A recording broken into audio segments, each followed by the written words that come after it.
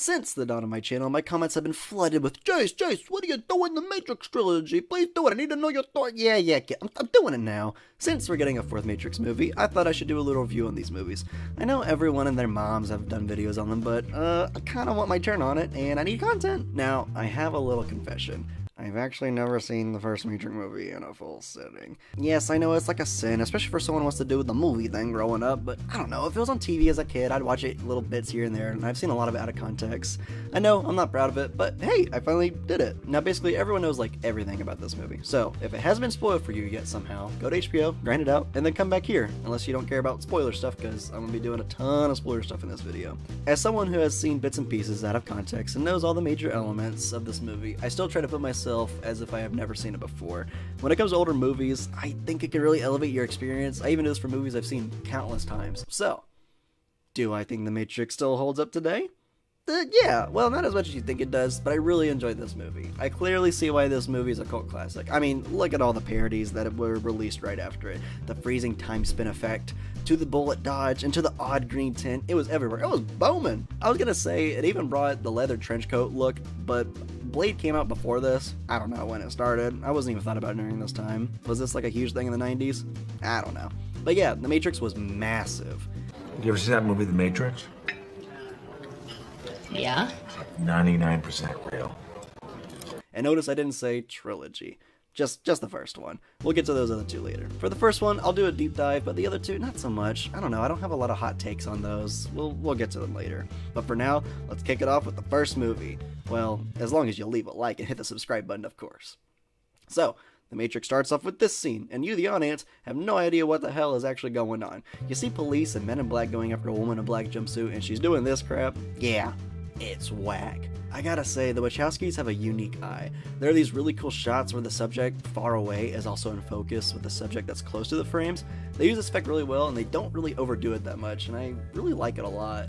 That's one thing this movie just does well overall. It's unique for the time. Yeah, we've had amazing kung fu movies, but this movie made it really mainstream for general American audiences. The action in this is really fun too. Like, it's really fast-paced and inhuman, really keeps you interested. So, Journey warps through a phone and we still have no idea what's going on, but boy oh boy are we interested. Now, we're introduced to everyone's favorite person, Keanu Reeves. Now, here's a little hot take on Keanu Reeves. He's not an amazing actor, but what makes him amazing is his demeanor and that he can say really lines and somehow make them cool. Guns. Lots of guns. It takes a very good actor to do that. I don't know, I just can't really name another actor that can do that as good as him. Also, he's just a cool dude. Like, look at this man. You just want to be his friend. So, this is Thomas Anderson. He works at this office space on computers. Wow, so futuristic. He does programming and coding that is illegal. Jesus Christ, times have changed. Yeah, this movie's dated in that regard. He gets a good morning tick from his waifu to follow a white rabbit, and we see just the most late 90s punk people I've ever seen in my life. Anyway, he goes to his rave that is like the same one from Blade. I don't know. Were raves really like this in the 90s? Hey, licensed music I can't show. Speaking of music, let me get it out of the way. The music is absolutely hilarious in this one, and mainly in the first one. Mostly in early fight scenes, we get this super techno 90s music, and it's so bad.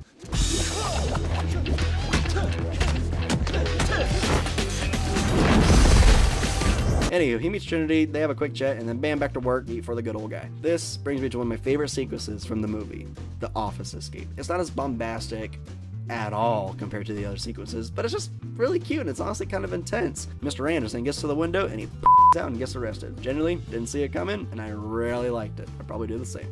Now, we get to the interrogation scene, 1 out of 2 in this movie, but this scene is super cool and shows that we actually have a really cool and competent villain in this trilogy. Hugo Weaving plays our main villain through this entire trilogy, and he's actually really f***ing cool. He has this inhuman way of talking and the demeanor that clearly shows he's a program. When he seals Neo's mouth, it's actually creepy. I really dug it. And the little buggy goes in him. It's just horrifying. Bam boom, Neo wakes up and the movie kind of cranks it up just a little bit. Trinity sucks the bug out. And where did you get this tech? Well, I promise you'll never know for the rest of your life, unless it's like in one of the video games, but I don't know. I just got here. Now we're finally introduced to another standout character, Lawrence Fishburne as Morpheus. Water. Wet. No one else should really play this role. It's just that iconic. I love him in these movies. He has this wise and straightforward demeanor, and those little glasses, like, dude, how the do you keep those on? Another thing about the glasses with Morpheus is the imagery. Like, look at these shots. They're just so cool. So Neo meets him, and he picks the blue pill, and the movie's over. Alright, he takes the red one, and things somehow get even more up. Also, what is that mirror? Like, what if Neo really didn't touch it? Will Morpheus be like, hey man, you gotta touch it. Trust me, dude. Like, it's gonna blow your balls off. Like, not actually, because I speak in metaphors of this whole movie. I really like it when he touches the mirror. Like, his voice becomes really distorted and electronic. It's actually a little disturbing, and it's a really cool transition to the real world, which is insane. This is when the movie kicks it up to 11. 11? So yeah, all humans are in pods and they're all playing VR, and it's really gross. The idea of the world being overran by robots is nothing new, but the idea that they are fueled to live in a simulation, yeah, that's pretty new. That's pretty sick. It blew people's minds. I think if I didn't know that going in, it for sure would have blown mine too. Blah blah blah. Neo starts training, which reminds me the series has some really dumb lines. I know Kung Fu. How about I give you the finger, and you give me my phone call? He's beginning to believe. Free your mind. There is no spoon. There is no spoon? Then you'll see that it is not the spoon that bends, it is only yourself. These are like quotes you see your mom share on Facebook. The movie tries to be deep and metaphorical, and it does it okay sometimes. I just think these lines are really funny. Hey, it's the guy from Mandalorian. Come on. He talks and acts just like Bill Burr. He's like the blueprint for him. You did what you had to do. I never saw your face. I know this steak doesn't exist.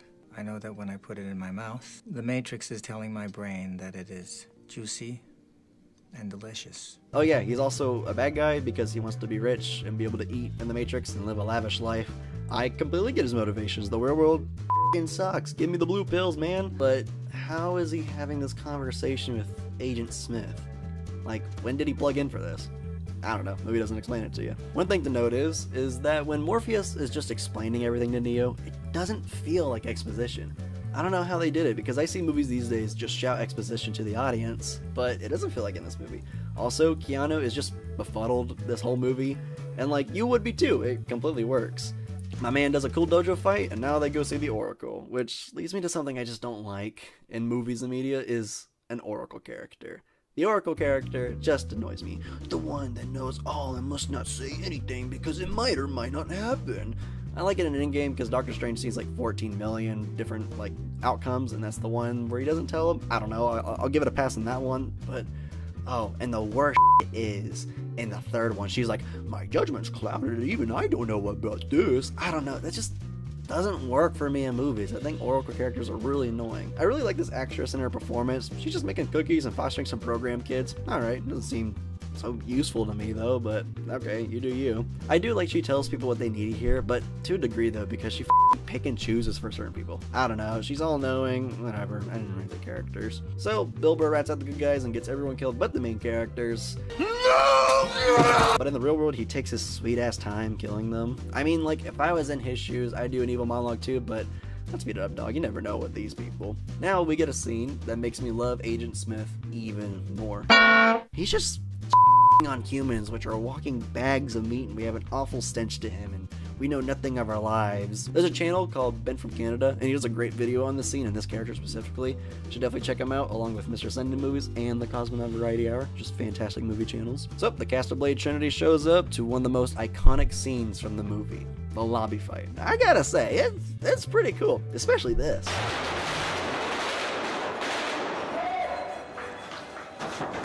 But man, too much slow motion is a bit of a pet peeve of mine, and this scene specifically just has just a little bit too much of it. Like the whole movie does, but this scene specifically, that's a lot of slow motion. I don't not like this scene. It's just a bit too much slow motion for me personally. So I hope that doesn't razzle anyone. They get Morpheus, bing bing boom. Now here's the most iconic thing from this movie. Yeah, it's cool. There's honestly not much for me to say. I don't have a hot take. It's just cool. My monkey brain really enjoys this. Also, it inspired this work of cinema. Morpheus and Trinity leave, and now, in my opinion, we get the most amazing part of this movie. the subway fight. I mean, I don't even have to explain anything. I can just have this entire clip play and you'll know exactly what I mean. Just look at the martial arts. It's just choreographed so well. There's actual good tension. Like, this movie, you can feel the punches. You don't get that sense in the next two, I feel. This is also part of the movie where the music isn't like dumb late 90s techno.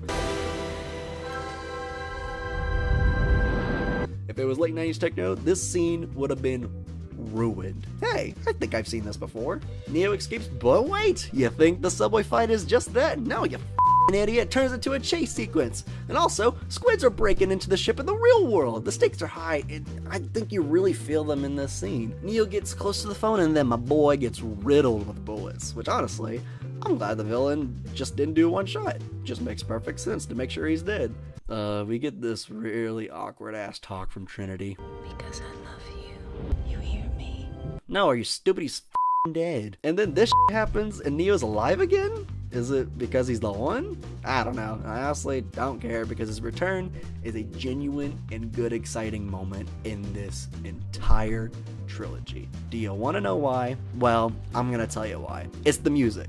It elevates this scene so much. Like, he stops the bullets, he's effortlessly blocking Agent Smith, and he sees the code. It's just so dang cool, dude. I can't contain my excitement for this. It really makes me sad that the trilogy never gets another moment as good as this. The second one comes pretty close, not gonna lie, but just listen to this scene.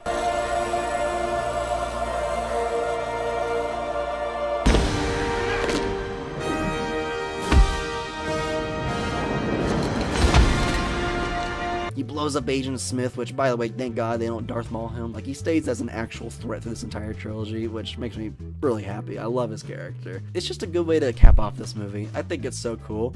And then right in the nick of time, they EMP all the squids, and then Neo fly past the screen, and the movie's over. Yeah, I like this movie. It's just solid. The Wachowskis really brought a unique style that would actually change movies for the future. Like, now you consider movies to be pre-Matrix or post-Matrix, judging on its look and its fight choreography. I'm gonna give this movie an 8 out of 10. I just had a blast watching this movie. Even though I knew everything going in, I still just really enjoy this movie. I think it's just a real fun ride. I hope the other two are just as good.